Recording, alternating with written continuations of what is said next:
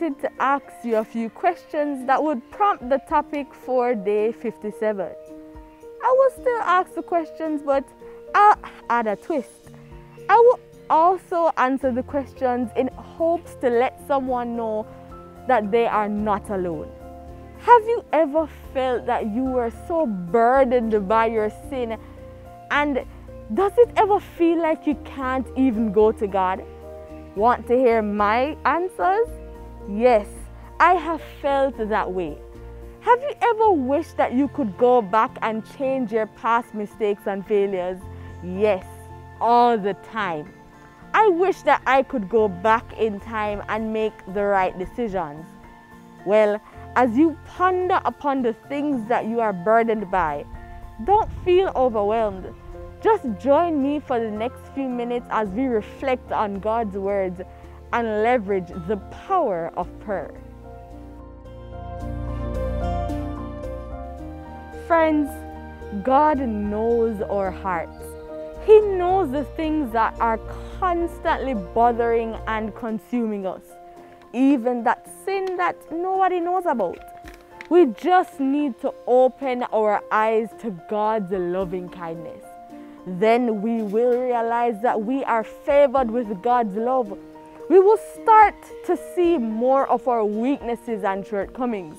We start to see God's unconditional love, and our hearts are humbled. We are led to cry out to Jesus as we repent the sins that we have been resting on our hearts. We cry out for mercy and salvation when we feel overwhelmed with His holiness. Isaiah 6 verse 5 says, "Then said I, woe is me, for I am undone, because I am a man of unclean lips, and I dwell in the midst of a people of unclean lips, for mine eyes have seen the King, the Lord of hosts." So when you are exposed to the love of Jesus and have realized how much you have sinned, don't bother to feel burdened by it. Cry out to Jesus in repentance. He is willing to hear you out. You might have strayed. You might have left the church, but when you feel impressed to cry out to Jesus, do it. Cry. Speak to Him. And always remember that God is way bigger than our mistakes. Yes, we need to know our heart's condition, the sins that we have committed. But more importantly, we need to know about that 5-letter word called grace.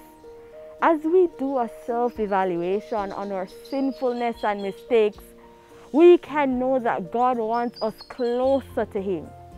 The Holy Spirit is preparing us to receive that lattering power. But before He fills us, He got to empty us, shake us, awaken us. Now we're going to pray for a few things.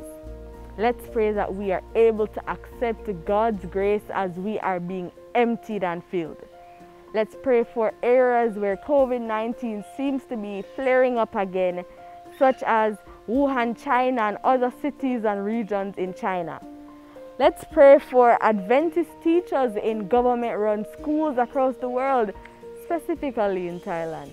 Let's pray for the small groups, outdoor churches, and evangelistic meetings that have developed across Papua New Guinea due to the closure of churches.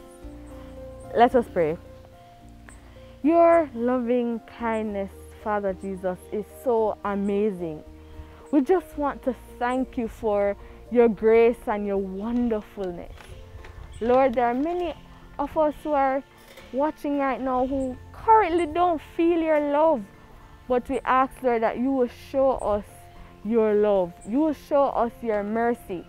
And Lord, that help us to understand that even though we may sin, that 5-letter word called grace is there to cover us. You have sent your Son to die on the cross, Lord, for our sins, and we're grateful for that. But there are people who still don't feel that they can come to you and ask for forgiveness. Lord, we ask that you will forgive us of our sins and help us to live better and renewed lives. In your name we do pray. Amen. Thanks for tuning in. You know what to do. Like, share, and subscribe. Follow us on all our social media pages at Sherwood SDA Church. See you later. Stay safe.